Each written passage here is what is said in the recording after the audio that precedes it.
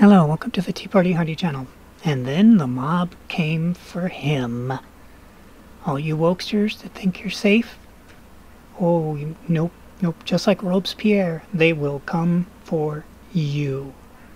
Protesters set up a guillotine in front of Jeff Bezos' DC home, reports. What did it say when they protested? Well, a sign read, "Support our poor communities, not our wealthy men. Give us money. Give us free stuff. We want to be communist. Support our community. Communism." Protesters have set up a guillotine outside of Washington, D.C. complex where Amazon CEO Jeff Bezos purportedly resides, according to reports. Several videos have circulated on social media showing what resembled an apparatus for beheading executions during the French Revolution. In a residential area of the nation's capital, a sign read, "Support our poor communities, not our wealthy men." Yeah, the good old French Revolution, where after the war was over, or the revolution was over, whatever you want to call it, they lopped off all their little heads. And in America, when America's revolution was over, they took the losers and said, "Sucks to be you, now what would you like for breakfast?" And then, 40 and a few more years later, the Civil War happened in America, the first one, not the one we're in now. And when it was over, the North said to the South, just like America said to the British loyalist, they said, "Hey, it sucks to be you, now what would you like for breakfast?"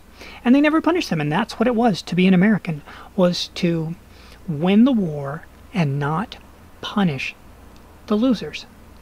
That's what we established in the Revolution, and it's what Abraham Lincoln and the government reinforced after the Civil War. And then 100 years plus later, 2018 rolls around, and suddenly people said, "Hey, wait a minute, we won the Civil War and we never punished the other side? Well, we got some making up to do, don't we? Let's go get the statues."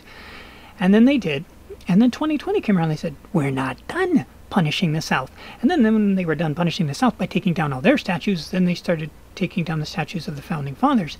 And the guy who wrote, Francis Scott Keys, who wrote the national anthem, and then they went after Ulysses S. Grant and took his statue down in San Francisco, who defeated the Confederate losing army. So basically, they're trying to get rid of everybody. And let's see if any of these people agree with him. Let's see. Bezos mob, where are you? Here we go. One video showed a female protester in D.C. with her face covered call out over a megaphone, "When they become threatened and we have no voice, the knives come out." First of all, when she says "we have no voice" through a megaphone, pretty sure she doesn't know what she's talking about. But running into these nuances of constant contradictions, extremely normal when you're dealing with the left. A digital flyer circulated online titled "Abolish the Present, Reconstruct Our Future" named his DC complex and advertised an event there Sunday evening from 4 to 8 p.m. And there you have it. There's your Marxism.